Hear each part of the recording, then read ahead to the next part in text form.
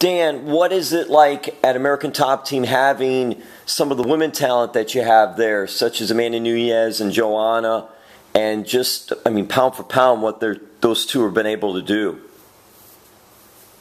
I got to tell you, I was not the biggest fan of female mixed martial arts dating back 10 years ago or so when I was promoting shows, and we were putting a couple of those fights on there. I likened the women's mixed martial arts to the men's back in the early 90s when it was a relatively new sport and people didn't really know what they were doing, and it was more of a brawl than it was a technical match.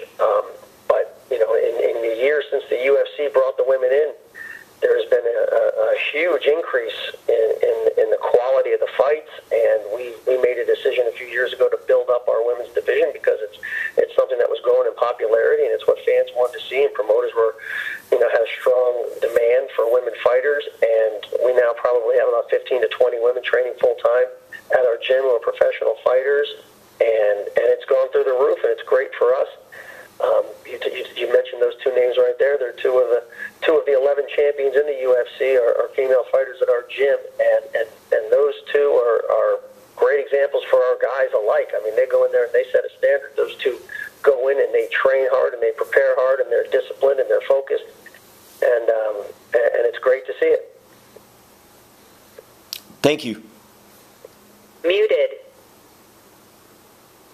Hi, Bobby. This is Graham Matthews from HitRemote.com again. Of course, Kurt Angle's now back in the WWE as the Raw GM, but on record, you did have his last televised match to date, late last year, and early last year, rather, in GFW. I just want to get what it meant to you to wrestle Kurt Angle's final televised match in GFW.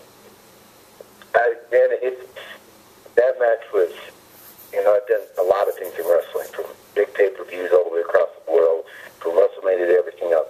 That one, I put that one all the way on the top. I mean, not on the top of everything, but it's like my top two, top three. And the reason being is I've always looked up to Kurt. I was watching Kurt when I was in high school, wrestling, and Kurt was winning nationals in college. And then when I went to college and I was winning national championships in college, Kurt was winning the Olympic championships and world championships. And then I just kind of followed him all the way up. And then afterwards, when I was at the Olympic Training Center, Kurt actually came to the Olympic Training Center to do a vignette. And Kurt's the one that found me. He said, man, you ever think about professional wrestling? We talked a little bit, passed my number on, and the rest is history. I mean, he was the one that got me into professional wrestling. And for the time that we were in, for 12 years I was in professional wrestling. Me and Kurt never even crossed paths. When I went to WWE, he went to TNA. When I went to TNA, he stepped out and was fighting. And then he came back, and I was out, and I went fighting, and then I finally came back. So the whole time this person that got me in there mentored me along the way. We would always talk on the phone, and he would talk to me about different matches and what to do, and just kind of help me out with the just politics of wrestling, and just kind of mentored me all the way. And then actually having an opportunity to wrestle him towards the end, that was the one thing that I was jockeying and pulling for so hard, especially with TNA last year, is I was telling him, man, if Kurt's getting ready to retire, you guys got to get something. You got to get me in the ring with him. And it was incredible. We had two big matches, and each time it was just incredible. It was like you're in the ring with your teacher. That's kind of how it was for me. I like Kurt's style. I mimic Kurt's style to a certain extent. So to me, it was amazing.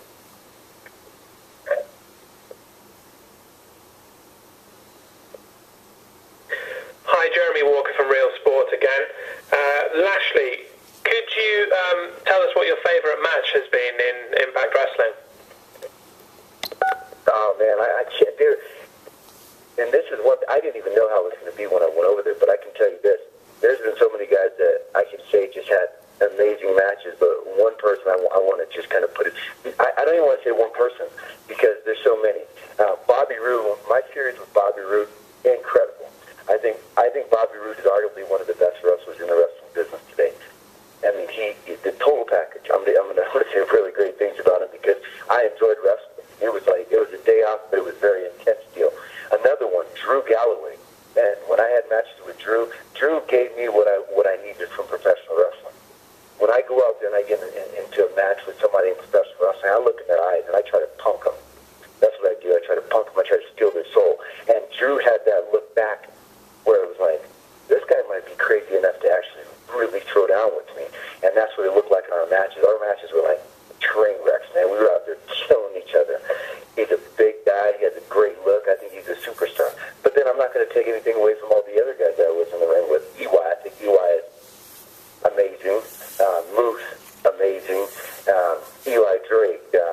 There's just so many people that I can't just pick one. I would say the names that I said, of course, at the beginning. Bobby Lashley, I just think he's on his way. And, man, there's Austin Aries, Jeff Hardy. I mean, that was the first time I had an opportunity to wrestle Jeff. Never did before. And that was just crazy because that's a whole different style of match. You're talking about a guy that's trying to kill himself to beat you. So that's just a completely different match. There's a lot of great guys in there and a lot of great wrestling in Impact TNA that I didn't realize before getting there. And it's a different style of wrestling.